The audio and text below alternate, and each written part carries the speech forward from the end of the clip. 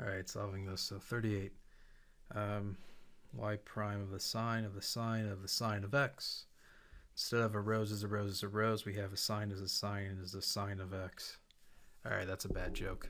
Okay, so y prime is going to be equal to, so starting off, the derivative of sine is just cosine, so this is what we're going to have initially. So sine of x, and then we'll take it a step further.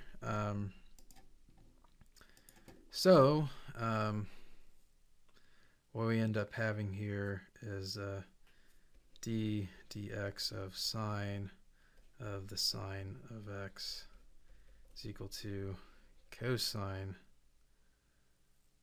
of the sine of x, and then the derivative of that ends up being cosine of x. So ultimately what we have is cosine of the sine of x times the cosine of the sine of x, and then just flat out cosine of x. This is it.